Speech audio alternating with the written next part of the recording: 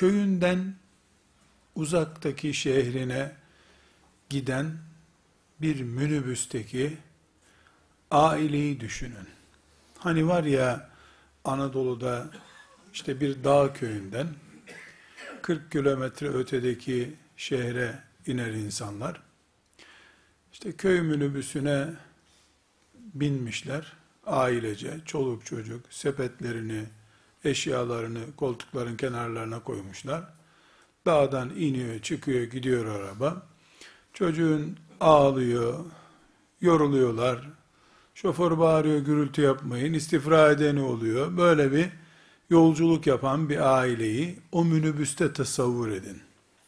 Bu ailenin yolculuğunu, çektiği meşakkati, sıkıntıları düşünün. Bir de köyden binmeyip şehre yakın bir yerde, yol düzlendiği bir yerde birisi birkaç yüz metre gitmek için minibüsü durdurup onu bindiğini düşünün. Minibüste iki tür yolcu var. Ta dağdaki ilk duraktan binip son durakta inecek olan, yanında çocukları, şehire götürdüğü satılık meyveleri, hanımı, her şeyi o arabanın içinde arka koltuğa oturmuşlar. Kucağına sepetleri koymuş. Çocuk bağırır bir yandan. Araba sallar onu öbür yandan. Midesi bulandı. Bir bu aileyi düşünün. Bir de şehrin bir kenarında minibüsü durdurmuş adam. Binmiş. 100 metre ötede de inecek.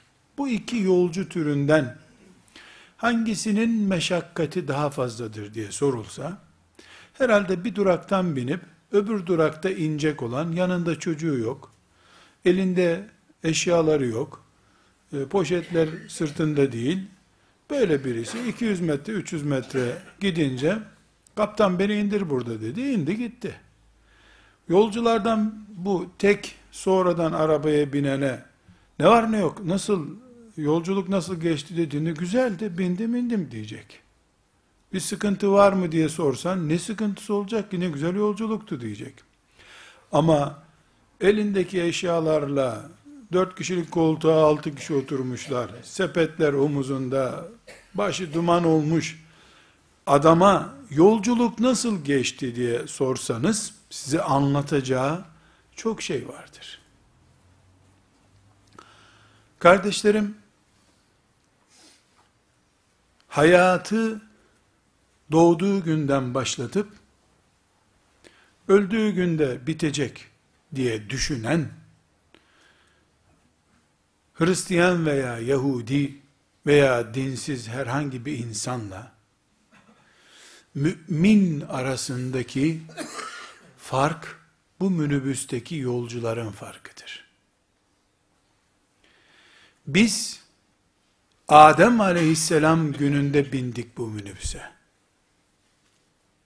Ve son insanla beraber ineceğiz.